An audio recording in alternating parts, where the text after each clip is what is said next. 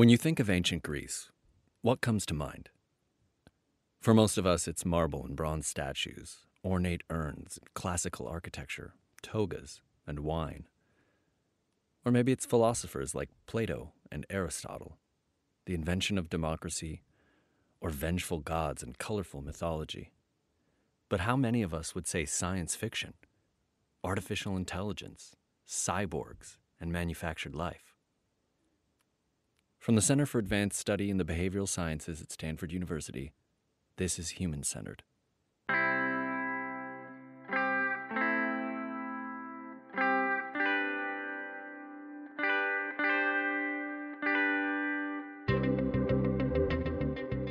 Our current media is saturated with stories of futuristic robots, often responsible for saving or destroying humanity.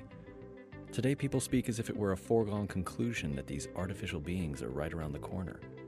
But classicist Adrienne Mayer says we're not the first to this conversation. Her recent book, Gods and Robots, Myths, Machines, and Ancient Dreams of Technology, explores the untold story of how ancient Greeks imagined robots and other forms of artificial life. Host John Markoff sat down with Adrienne Mayer to explore the similarities between ancient Greece, Silicon Valley, and how each envisioned manufactured life.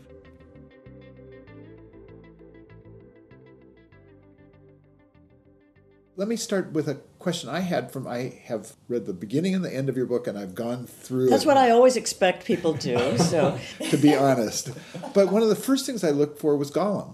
And Gollum's only in a footnote. And so Yeah.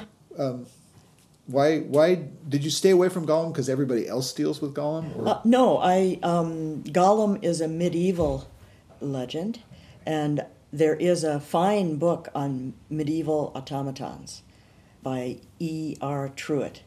Her book is called Medieval Robots, and I'm sure she must cover that. I'm covering Antiquity.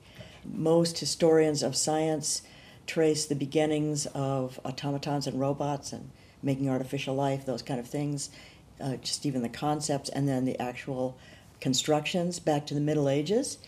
But for my book and my project, I wondered whether the concepts, actually, the ideas about creating artificial life, automatons, self-moving objects, robots, what if those ideas could be imagined long before the technology even existed or was feasible? So I went all the way back to Homeric times, 2,700 years ago, and I found a lot of evidence for that. So I stop after the Hellenistic period. I take it up to about the 1st century AD or BC. And do you think then that the roots of the Golemic stuff lie, did it get reinvented, or is there a parallel, or were there linkages? I don't ever look for the myth or folklore that is dispersed around the world. I'm a big believer in parallel development, independent development.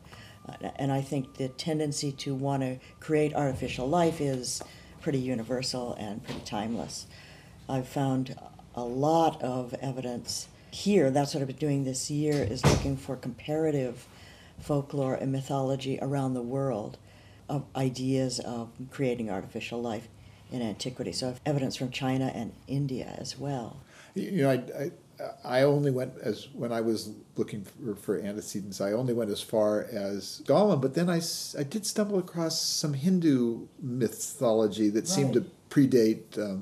Well, I found I published in the conversation this legend about Buddha's relics, his bodily remains being protected by robotic warriors.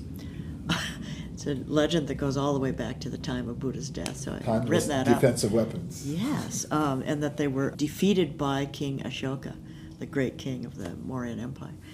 So I don't think it's unique to the ancient Greeks. It's just that we have a lot of material from ancient Greece and Rome. And I have one more thing to say about the Golem. One thing I focus on in my book, just for a definition, is that I want to distinguish between inert matter or things that are suddenly brought to life by a god or a magical spell. And I think that the Golem falls into that category. It's a series of letters or words or sacred words that bring the Golem to life. And I'm looking for entities, robots, automatons, self-moving objects that are described as made through biotechne, which is a Greek word for life through craft, that there's some kind of idea of technology that goes into it. So I'm looking at all of the creations, fabrications by the god of innovation and technology, Hephaestus. And there are similar gods in Hindu mythology. Visvakarman is the god of invention and engineering in Hindu mythology. And so there are some entities that he creates, he fabricates them. So that's the difference also between the entities I'm looking at that are biotechnically made and those that are brought to life by magic. I mean, Pygmalion and Galatea, the ivory woman carved by Pygmalion as his ideal woman, she was brought to life by a goddess just by fiat, by command. She wasn't manufactured as an automaton. That raises the interesting question to me that there is a closer linkage between actual technology at that point in history and the mythology you saw. The only thing I know in detail is the Antiquity mechanism. Right. But when I explored Antiquity, I realized that there is evidence of other robotic technology or automated technology. I think there were doors that opened. Yes. There were other things that maybe there were even robots. Were there any? There are a lot of references to animated statues that could move, make noises, blink their eyes, raise their arms, maybe even pour a libation, open a temple door. And I found a lot of evidence. You know, we think of the uncanny valley as something really modern. I think it was first identified by the Japanese roboticist Masahiro Mori in 1970. But I found evidence for similar effects in classical antiquity when artists and sculptors began to have the technology to make unbelievably lifelike, life-size statues out of bronze and marble.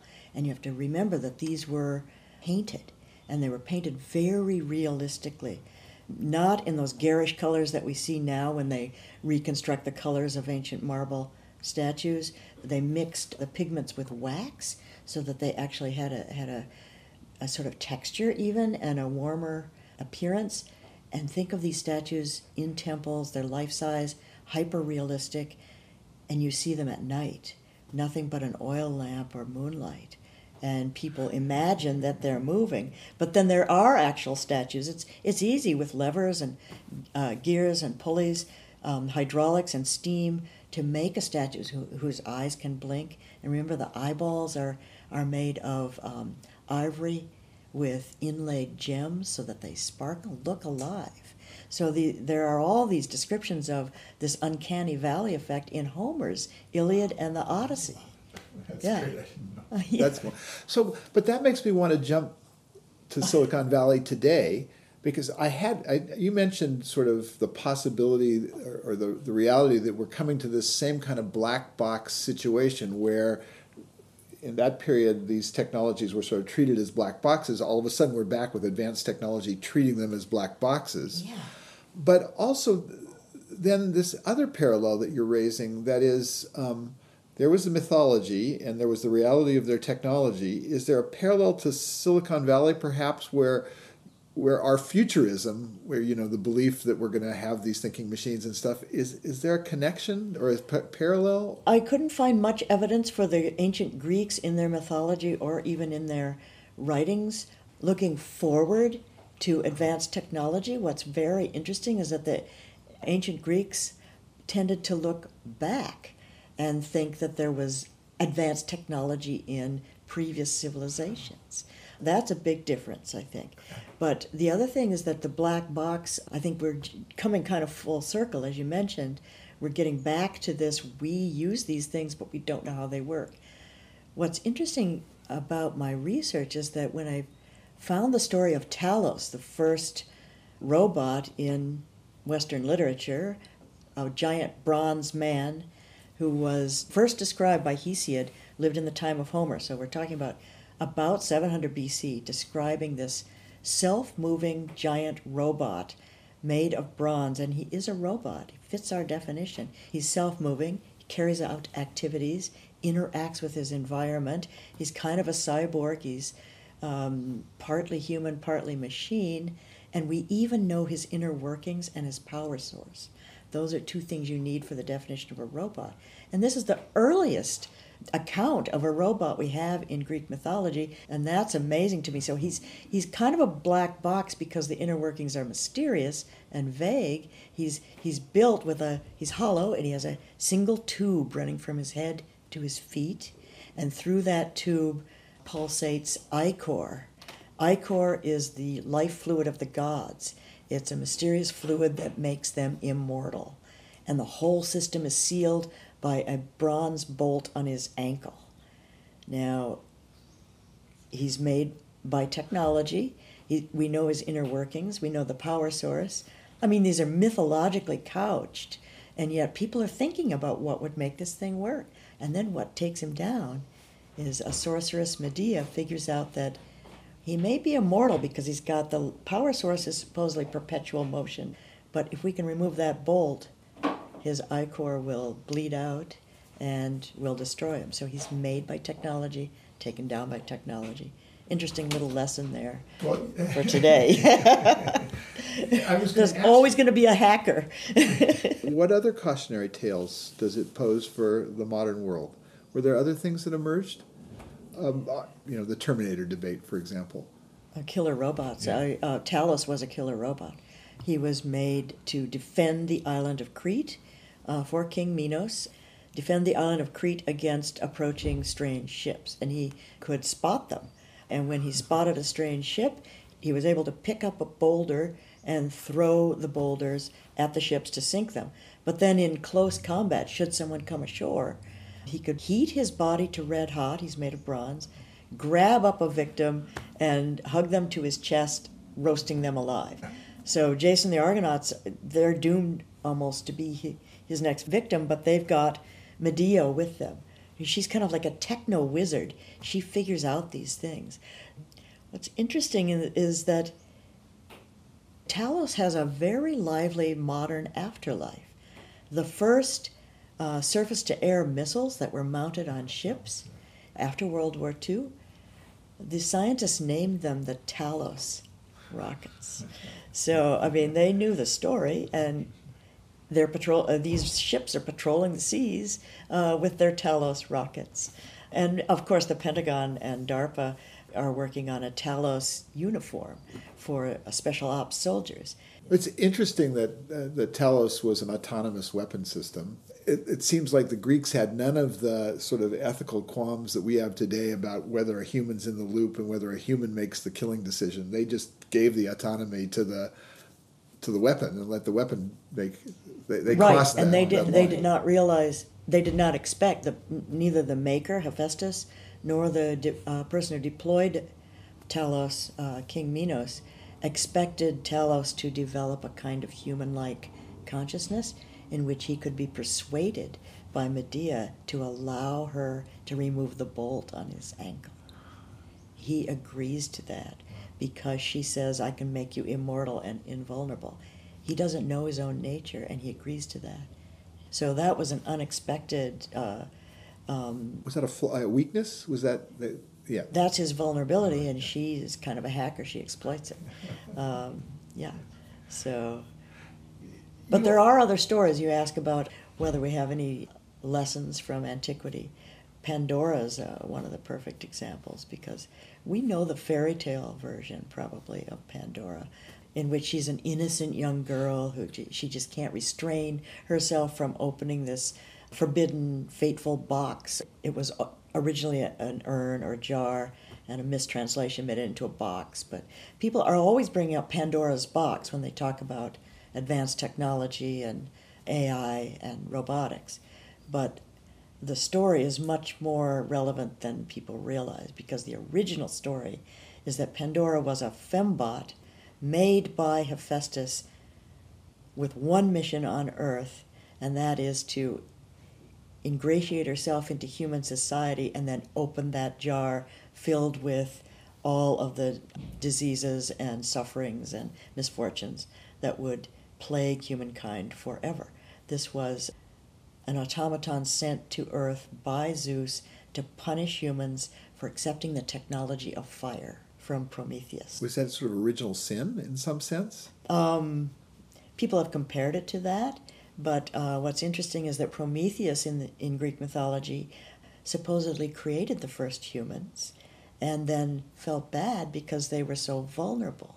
And so they weren't as well prepared to defend themselves or live in the world as animals were, so he stole fire from the gods, gave fire, and that's a technology that allows humans to come together, cooperate, develop language and other tools. Zeus is he's a tyrant and he's vengeful. That's something I was pursuing here at the center this year, is whether technology favors tyranny. And it goes all the way back to Zeus. And what about your conclusion about the modern question? Does it favor? I think we looked. I not only looked at mythology. It's autocrats and kings who deploy killer robots like Talos and Pandora. So then I looked at ancient Greek history, and it turns out that there are many tyrants who commissioned engineers and craftsmen to create machines of malice for torture and for war. So technology did favor tyrants in antiquity, in history and myth. Yeah. So I think we need to look very carefully at who's pushing most to make AI, technology, human enhancements, things like that, robots. And they always give us a story that it'll be beneficial. For instance, most recently I read about this AI that's going to be able to read lips. And they say, oh, this will be a great boon. But we don't always immediately know what the negative consequences can be. Yeah. One of the things that I saw you also explored, in What the Dormouse Said, I discovered that there were two labs at the dawn of interactive computing on either side of campus. There was John McCarthy's lab, which, he coined the term artificial intelligence, and he started to build this machine that would be artificially intelligent in 1962. And in the same year, Engelbart started out to augment human on the other side of campus, and there was this tension or dichotomy, and you point to the same tension between the artificial and the what you called it the imitation and the augmentation of that was already in play. Yeah.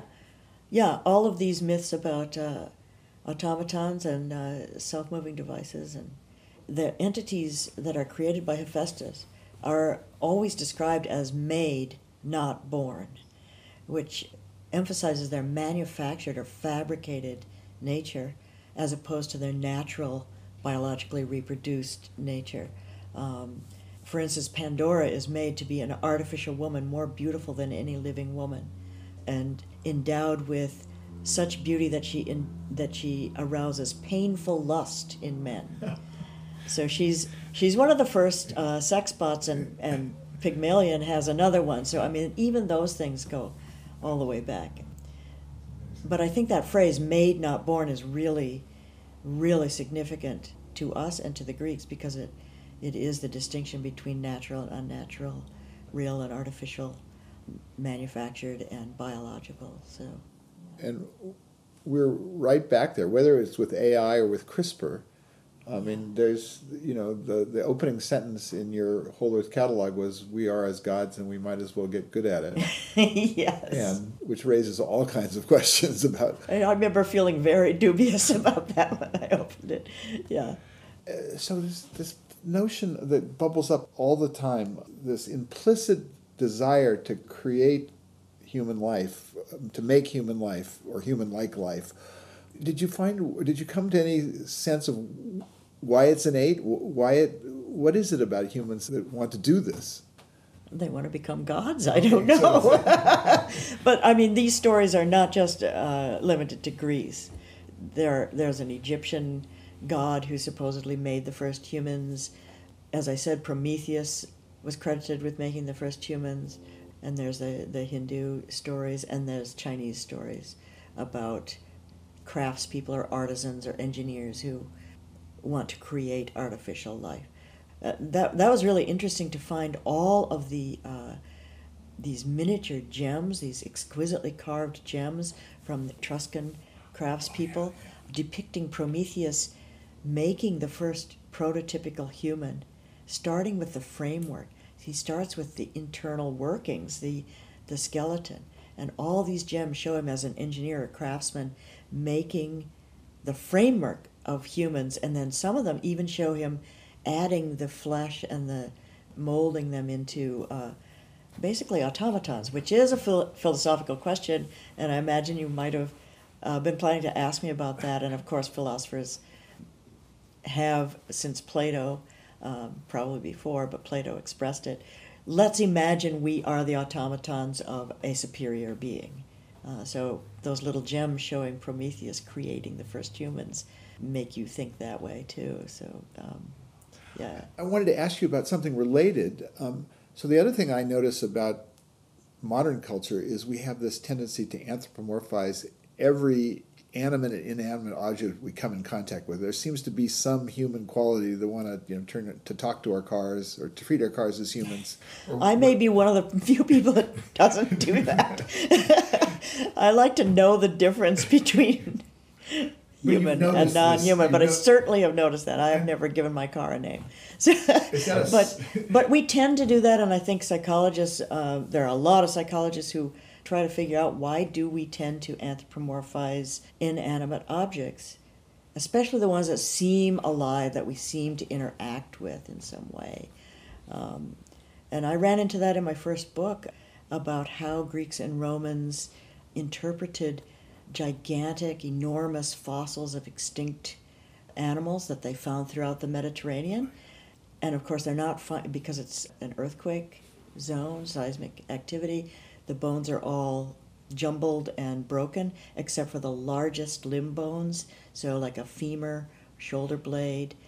That's all that they find. And of course, because they're prehistoric elephants, like mammoths and mastodons, they're mammals, so those bones look exactly like our human, except they're 3 times the size of humans. And so they anthropomorphized them and said that they belonged to the heroes of the golden age of myth, who were 3 times the size of us puny humans.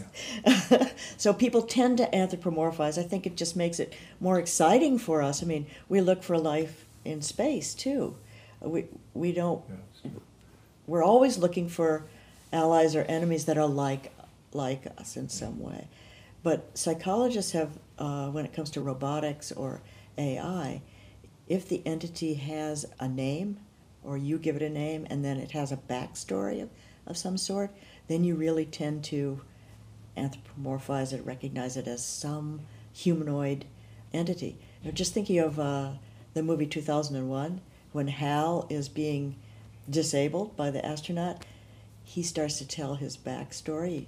We know his name, but now he starts telling us his memories from childhood and singing, and that is when he seems most human. He's got the backstory and the name. Yeah. And I think that was true for Talos, the bronze robot in Antiquity. The artists humanized him on the vase paintings. They paint him as a bronze man. He's different, he's larger than the other humans around him, and his flesh is painted in the same way they paint bronze armor. So it's a yellowish cast to it, and he's got seams and rivets. And yet when he's dying, he's falling back, his eyes are rolling up like a human, and one artist actually painted a teardrop falling from his eye. So I think that they, in Antiquity, did anthropomorphize this automaton. And it just seems to be a timeless and universal tendency. One of the things that I stumbled across when I was writing Machines of Loving Grace, when I was talking to a generation of AI researchers, I kept running into guys who were roboticists and AI people who'd gone into the field after they saw 2001 and they wanted to build HAL. This was true. They actually made the decision to go into the field after they saw the science fiction movie. And was it sympathy for Hal, or was it the interest in his human qualities before his demise? I confess I did. That's the obvious question to ask that I didn't ask. But it is an obvious question, because that's not the reaction I had when I saw 2001. Stay away. It's really funny. People ask me, "Oh, you're so into AI and robotics." I went to Andreessen Horowitz. Did a podcast there, and then I went to Bloomberg Beta. Everyone asked me how, so you must really, and I don't even speak to Alexa. I have nothing to do with Siri. I drive across the country. I drive up to Montana and back. I use like 3 different printed maps. I don't use GPS systems. Nothing. I don't want anything to do with it. The last of my kind. Yeah. So might there be a book of yours in the study of geomythology? Are you that focused on it? That is one of my projects this year that I'm working on. I owe Princeton University Press another book, and it's going to be about geomythology. So I'm just trying to figure out the focus that I'm going to take. I'm very interested in geomythologies worldwide, but also especially Greece and Roman, because I know that best, and there's a lot of material. Mythology and folklore about natural disasters, I think, would be quite interesting. Is Atlantis on your radar? Yes, because, the story comes from Plato. Yeah. And we don't know whether he made it up or whether there was this story or rumor or legend floating around. We know that Plato made up a lot of folklore that he called folklore, but we also know that he took things from Herodotus and other writers. And another thing to keep in mind is how much of ancient literature we've lost. So there could have been even writings about Atlantis that we don't know about. But was Santorini and the volcano a candidate for? Is that still thought of as a candidate for? It could have influenced the story or the idea of a very advanced civilization that was destroyed by a natural catastrophe. Yeah. Absolutely. Yeah. But we also have other stories of real Greek cities that were inundated by tsunamis because of earthquakes in the Aegean. Yeah. Helike is one of them. And I'm interested in how people describe the natural disasters in antiquity, and then how they thought maybe they could predict them, or how they could describe what caused them. So I'm really interested in that. Yeah. So I think my next book will be on geomythology. And when you pursue these things, do you do it from here, or do you get to go to Greece? Do you actually get to? I have traveled a lot in Greece, and I'm very fond memories of living there for several years, where I did a lot of research in the libraries there, and also in the topography, and just traveling around a lot. So I would love to go back, and actually, if I want to write a field guide to geomythology, I would have to go back, yes. Luckily, I have a research fund. Yeah. So have you spent much time in conversation with you're a Berggruen Fellow this year, and one of your compatriots, Tobias Rees, has a project about sort of the redefinition of the human. Yeah. And have you gotten involved in that at all? I haven't been involved in redefinition of the human, but I was working with Niels Gilman on all of the Berggruen Fellows were asked to write an article based on our research. So I have just finished the draft of my article on human enhancements, ancient and modern, comparing just their ideas of human enhancements, not just prosthetic devices, but that figures a lot in it. So I'm waiting for the editorial suggestions on that article. Where will you try to publish it? The Berggruen Institute is planning to establish a new magazine, I believe, and so these articles are for that. I'm intrigued by the notion of cognitive prostheses as we get older and in our current incarnation. Yes. The other Berggruen Fellows that I've really had a lot of interaction with, I only got to meet Joshua Burson once.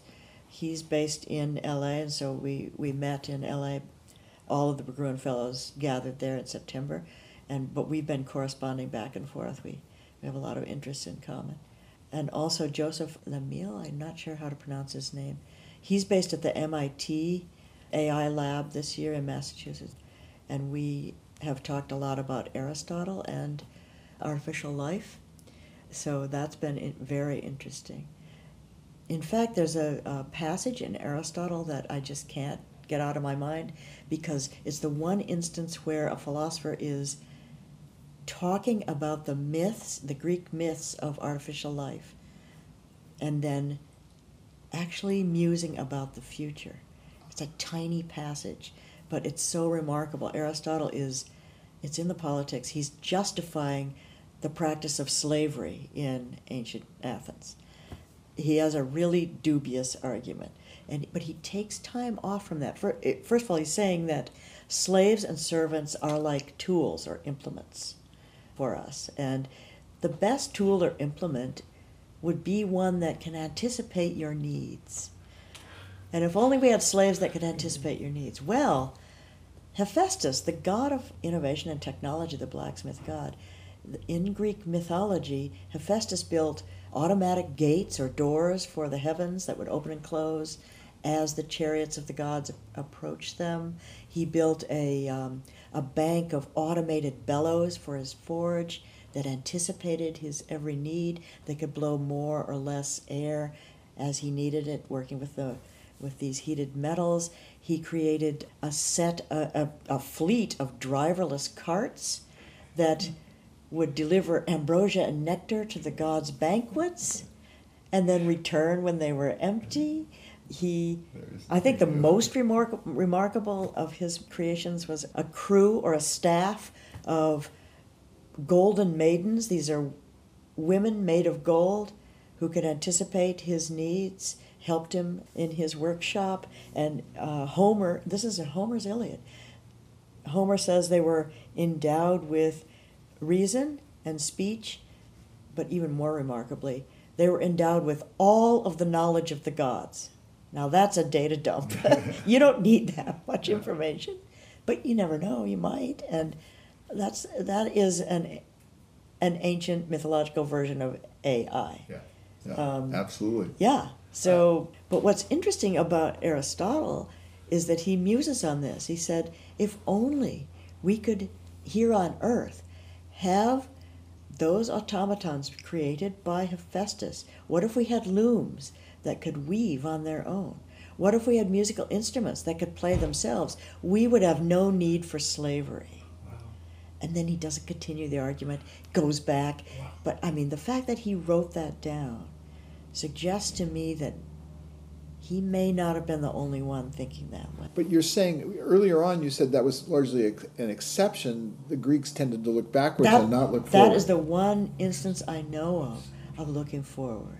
You know, Hegel has this discussion of the dehumanization of the master in the relationship to the slave, which was... Interesting.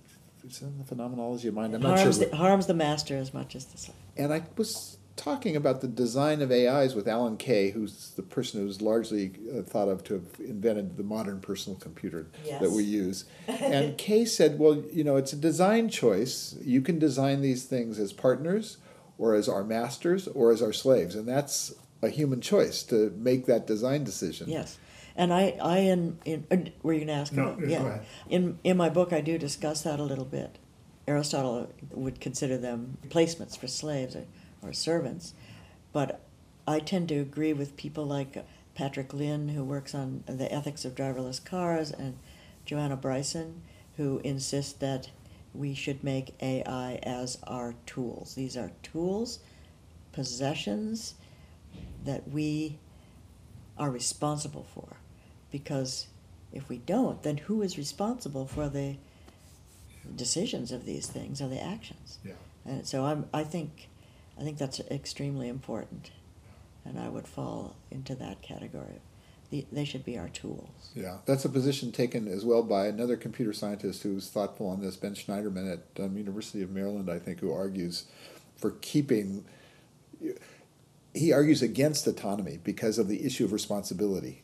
If the machine is autonomous, no one will have his responsibility. Then who will be responsible? Especially, they're going to be black boxes. They are already. I mean, we look at all the things we use that are black boxes to us. Back to away from mythology and to the history of the period, the Antiquity mechanism was such a remarkable window for me into a world. How much more technology do you think we just don't know about because the metals were cannibalized or whatever happened in the interim? The only bronze artifacts that we have, statues, are that device. Almost maybe 90% of the bronze that we have from antiquity is recovered from shipwrecks or from the sea, because all bronze was, as you say, cannibalized and melted down to make cannons and weapons, things like that. So there must have been other Antikythera-like devices. In fact, I think Cicero mentions something like that. And of course, that's from the Hellenistic period. That's not from the classical periods. It's from the period after the death of Alexander. So 4th century on. And in fact, a lot of actual automatons and self-moving devices were created. There was just a profusion of them in Alexandria at that time. And the first, not just in Alexandria, the first model of a flying bird, probably steam-driven. We know that it flew a few yards and then had to be reactivated, was created by a friend of Plato's who lived in Italy. He was a statesman and engineer. All of his works have disappeared, but there are many quotations of his treatises, and we know that he made this model bird and some other devices. And that's the 4th century BC, in the time of Plato. So they did begin making self-moving devices and automatons, some very complicated and some very simple. Ptolemy Philadelphus in Alexandria in about 279 BC, he had a lot of engineers working for him in Alexandria, and he had this grand procession that lasted several days, went over several kilometers, these gigantic, what we would call floats, carts, pulled by like 300 men with gigantic automatons on them. One of them was the goddess Nysa. She's a seated figure. She's 10 feet tall when seated. Periodically along the route, she would stand up, pour a libation of milk into a bowl, and then sit down again. And very sophisticated, and as engineers in Amsterdam who have tried to figure out exactly how this would work, they've got a whole article on all of the mechanisms that would have to be at play inside the inner workings. And as they point out, it had to be very robust for her to do this periodically over and over again in a stately manner befitting a goddess. So that's just one example of the things they were making in those days. I have this image of these laboratories, or workshops, I guess. They were in what was called the Museum of Alexandria. There was the Grand Library of Alexandria is very famous, but there was also a museum, and it wasn't a museum as we think of it today, but it was like a workshop. And there were lots of these guys, and there were rivals and showing off to each other. Ptolemy Philadelphus also had plans with an engineer. He wanted them to build a temple with a statue of his dead wife, Arsinoe, that would be suspended in the air over the altar in this temple by means of magnetism. Well, that's impossible until electromagnetism. But they were working on this, hoping that they could suspend a statue with a core of iron inside and a magnetic roof. So that, I mean, what a cool idea. they're working on dream technologies even then. Or Well, you know, mythology. philosophers of science have actually stated that there couldn't. One reason I did this book is that they have stated no one could imagine artificial life or robots or self-moving devices before the technology existed. And it's just such an insane thing to say. You can't say that. How does innovation happen unless people imagine something that doesn't exist? Yeah, absolutely. It's just so. Thank you. Thanks for your questions. They're really fascinating. Eye-opening. I didn't even have to take out my note card.